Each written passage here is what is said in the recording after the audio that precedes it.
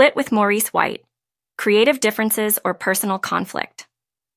Let's dive into the juicy drama that surrounded Philip Bailey and Maurice White, the dynamic duo behind Earth, Wind and Fire's unforgettable sound. Now, everyone knows these two were the driving forces of the band, but what the public didn't see were the cracks forming behind the scenes. Rumors started swirling in the late 80s that Bailey and White weren't seeing eye to eye. Whispers of creative differences became louder as the band's music began to shift. Fans couldn't help but notice that Maurice was stepping back more often, with Bailey increasingly taking the reins. Was it just Maurice's health issues, or was there more to the story? Some insiders claim it was a classic power struggle, with Bailey wanting to steer the band in a new direction, while Maurice clung to their original vision. Whatever the truth, this behind-the-scenes tension made everyone wonder if Earth, Wind and Fire could keep soaring without the harmonious partnership that made them legends in the first place. Religious conversion and the impact on his music. Philip Bailey's spiritual awakening in the early 80s didn't just change his personal life, it sent shockwaves through his career. Imagine the surprise when the man who belted out hits like Boogie Wonderland suddenly shifted gears and started releasing gospel music. Fans were divided. On one hand, some respected Bailey for following his heart and expressing his faith. On the other, many worried he was alienating the very audience that catapulted him to fame. Critics were quick to question if his newfound spirituality would clash with Earth, Wind and Fire's more eclectic, sometimes mystical themes. The tension was palpable, with some speculating that his religious views might even be driving a wedge between him and the rest of the band. Bailey's decision to pursue gospel music wasn't just a career move, it was a controversy that had everyone talking about whether faith and funk could really coexist. The balancing act. Philip Bailey's solo career was a double-edged sword that kept fans and critics on the edge of their seats. While his solo endeavors, especially the smash hit Easy Lover with Phil Collins, showcased his incredible range and versatility, they also sparked a debate about his loyalty to Earth, Wind and Fire. Was Bailey's focus on solo projects pulling him away from the band that made him a star?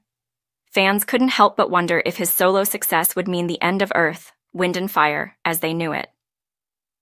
The media had a field day speculating about whether Bailey was preparing to jump ship, leaving the band to flounder without its iconic falsetto.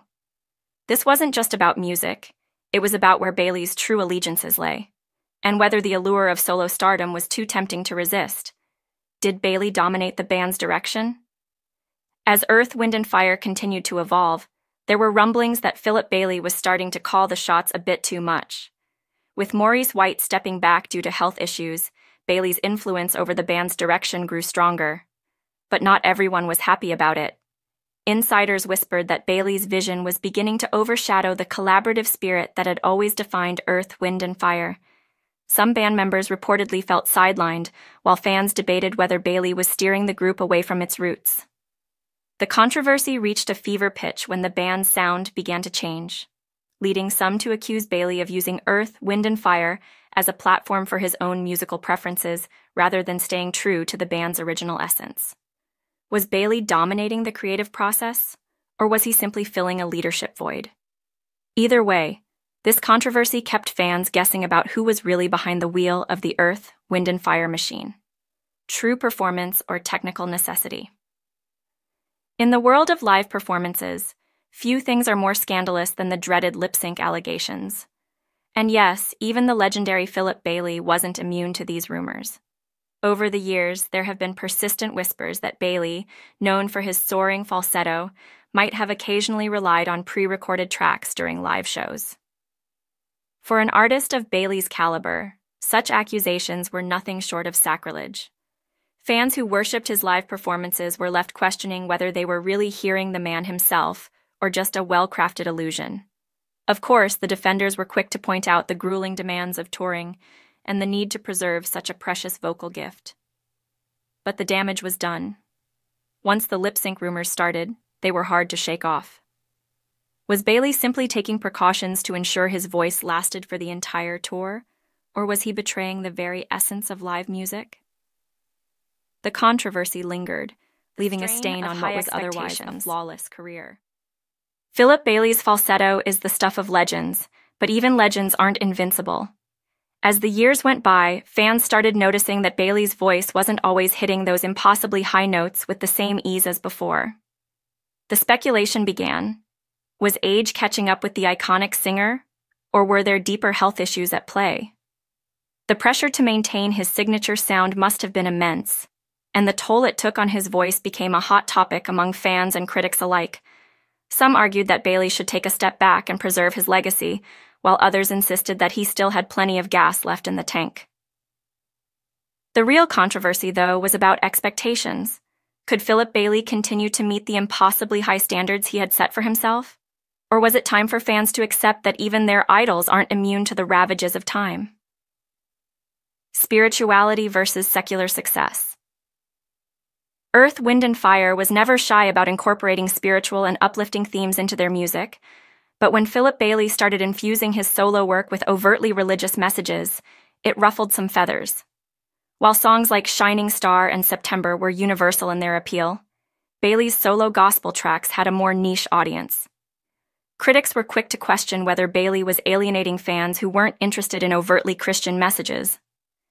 The tension between spirituality and secular success became a recurring theme in Bailey's career, with some fans embracing his spiritual journey and others feeling left out in the cold.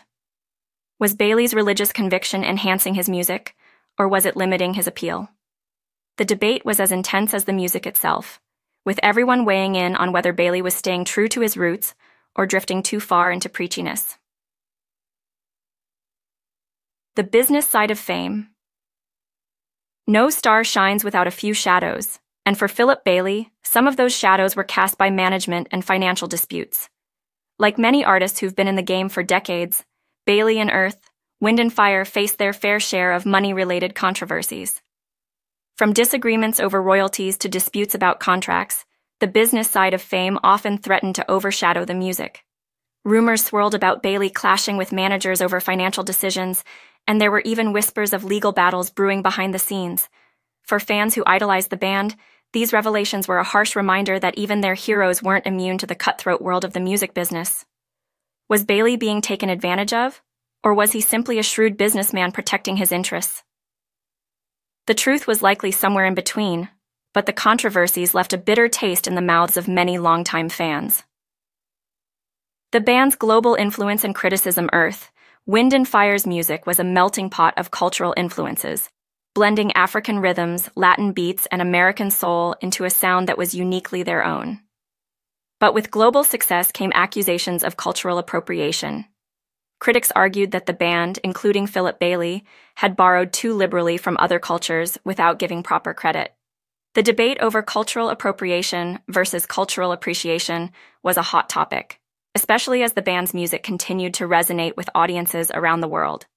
Some felt that Earth, Wind & Fire had crossed the line, turning other cultures' traditions into commercial hits without fully understanding or respecting their origins. Others defended the band, pointing out that their music was a celebration of diversity and a testament to the power of cross-cultural collaboration. Either way, the controversy added a layer of complexity to Bailey's legacy, challenging fans to think critically about the music they loved. Preserving Earth, Wind & Fire's essence in modern times. As Earth, Wind & Fire marched on into the 21st century, the question of legacy loomed large. With Philip Bailey at the helm, the band faced the daunting task of staying relevant in a rapidly changing music landscape while staying true to their roots. Some fans argued that the band should stick to the classic sound that made them famous, fearing that any attempt to modernize would dilute their legacy. Others believed that Bailey and the band should embrace innovation, bringing Earth, Wind & Fire's message of love and unity to a new generation. The debate over how to balance tradition with evolution was a source of controversy, with Bailey often caught in the middle. Should he preserve the band's original essence, or should he take risks to ensure their music remains impactful in a modern context? The answer wasn't clear, but one thing was certain. Philip Bailey's decisions would shape the future of Earth, Wind & Fire for years to come.